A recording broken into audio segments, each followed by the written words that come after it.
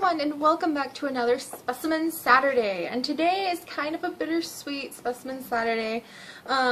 Unfortunately, when we moved the birds from the upstairs to the downstairs, my Gouldian finches, my breeding pair Acai and Persimmon, had been sitting on several fertilized eggs. But the move to a whole different environment and a whole different room proved to be a little bit too distracting, and Persimmon, who normally always remains on her eggs no matter what chaos goes around, I mean, if you guys remember from all the way back when, we had a carbon monoxide leak in the house, and we had to rush the birds next door to my neighbors, and Persimmon wouldn't get off her babies. We've had to, like, practically resuscitate her babies when the heater went out in the middle of winter and everything was frozen and they were just little frozen flesh nuggets. She still sat on her babies. So it was a little bit bittersweet that she just was a little too distracted this time. Totally understandable on her part. You can't just take a bird's tree, basically, their nest and their cage, put it in a new location and expect her to go, oh, this is still safe enough to raise my young, when she doesn't know what's in her environment. So Persimmon got off her eggs for so long that they did die in shell, and she just hasn't been interested in sitting on the old ones. And it's the end of breeding season, so this was going to be her last clutch that I was going to let her have because she's laid so many eggs this year. So I thought instead of just do my usual routine of sadly emptying the nest, I would show you guys how they build their nest inside of the oatmeal containers that I usually provide to them. The Gouldian finches are an endangered bird from Australia. They're endangered due to a lot of bushfires destroying the native grasses and seeds that they typically eat, and they are beautiful. They're bright, bright colored finches. The researchers whose papers I read from Australia really care a lot about these birds. They're just kind of a species that has a bad side effect to all the bushfires and loss of habitat, and they're a little bit difficult to get people excited about finches, even when they're as beautiful as they are. But in the wild, these finches will nest in long branches that have hollow places in them. So in captivity, we give them long tubes, usually, and they're better than a normal bird nest box, but a long tube-like thing that they can lay their eggs inside of. And my parents bred Gouldian finches for a few years as a therapeutic hobby, and my mom and dad found that they could spend big bucks on boxes, nest boxes for the finches, but they were never as successful as a simple ice cream or oatmeal container that was nice and long, kind of like a tube shape, just like the branches they preferred, with an opening cut in the front. And the benefit of this is that they're also cheap, and once the birds use it as a nest, make a big mess inside of it. There's lots of poop when the babies stay in here for a good month. It gets really nasty. You can just throw it away when they're done. When all the babies have fledged and no one cares about the nest anymore, you can remove it and throw it away. So that's the benefit of disposable bird nests like these. And I typically, when we were doing ice cream containers, I would name each clutch after the ice cream flavor that was on the box.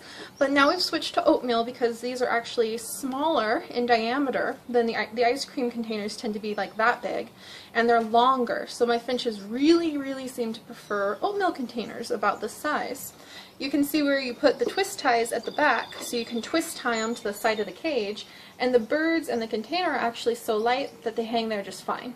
But unfortunately, despite Acai and Persimmon's best efforts, they did not have this clutch hatch. But I thought it would be a great opportunity to open it up so you can see how the lid just pops right off, and share with you guys what it looks like when a Gouldian finch makes their nest and how the eggs are normally in a little cavity at the back. So hang on, I'm going to move you so that as I gently take this apart, you can see everything a little better. So right over here, this is the two types of nesting material I use this time around. Normally, I use this little fiber because it's very easy for the birds to pull it apart from the fabric themselves, which is a great enrichment item. But I lost my fiber when we moved things around, and I couldn't find it. But you can see how this is Acai's work right here. His hard work to fill this thing mostly up along the sides, kind of in a sloping pattern, up like this on either side, with all of the paper and all of the string. So if I gently, I'm going to try to keep it as intact as possible. Yet look, you can see how compact it has been from the way that he has just dutifully tried to put everything up along both sides to keep his nest as warm as possible. So that's really providing like a lot of shelter, a lot of security for their future eggs. And if I just keep pulling it out all the way, there we go. You can see the back. That is how tightly he packed it into this little tube. Now the tube's completely empty, and all of the material is right here. You can see how he layered the pieces one by one so that he could make this really, I mean, look at this, it doesn't fall apart when I tug on it. And these are individual strands for the most part. In some places you can see where he just went ahead and grabbed the entire thing. Normally the birds will tug this apart, but when he gets frustrated, and he's a really great nest builder, and he'll get really caught up in the idea of nest building. So every now and then he'll just like grab the whole thing and shove it in there because he's in a rush. But what we're looking for is actually right down here, right at the back, the very back, is where you can see they tucked the eggs. Right here. So you can see those little eggs right there, and unfortunately they all died in shell. The coloration that you see is the embryo that had been developing, but look how many there were. There were so many, and every single one was fertile. So I'm really sad these guys got scared off their babies, because there were 6 beautiful little eggs, and they all had little embryo babies inside of them.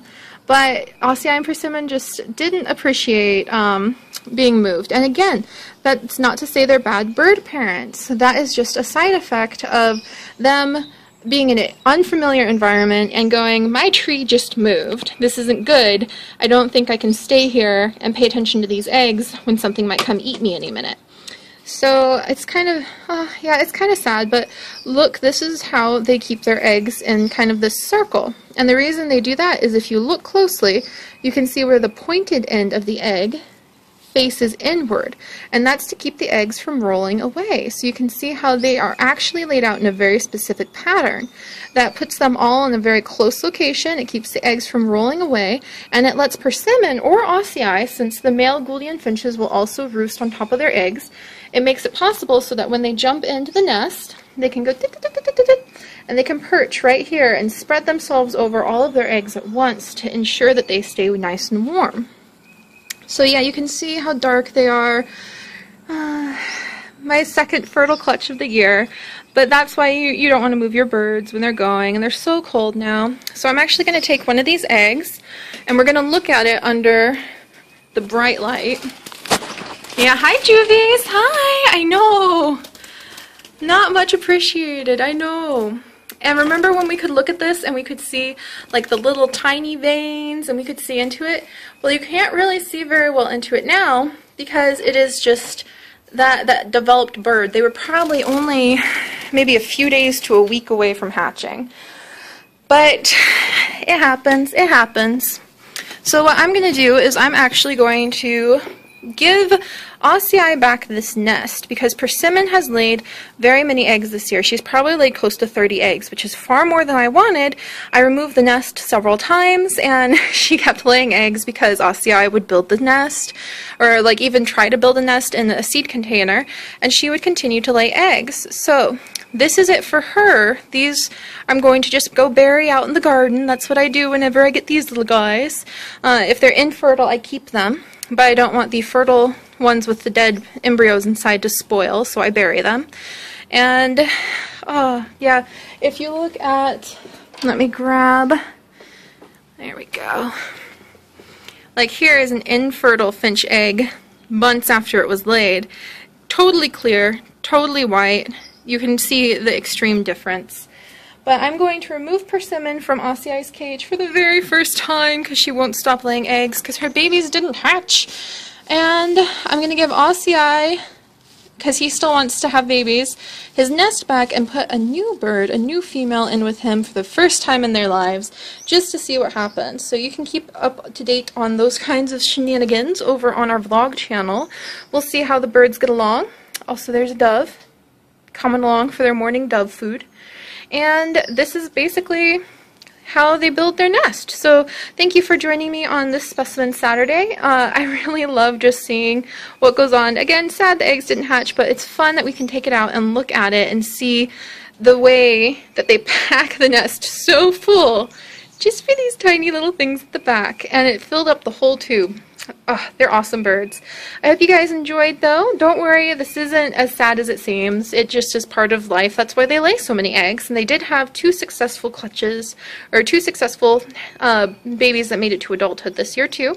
So we'll have to see what they do next year when it's time for those two to breed again. But for now, we're going to make Persimmon have a rest because she has laid so many eggs, and every time a bird lays an egg, it depletes the calcium in their bones. So we don't want her to get very sick by laying too many eggs. I'm going to put her in a different cage because they just won't stop, those two. And I'm going to go put some fresh food out for Mr. Dove over there. So I'll see you guys next time. And remember, stay curious!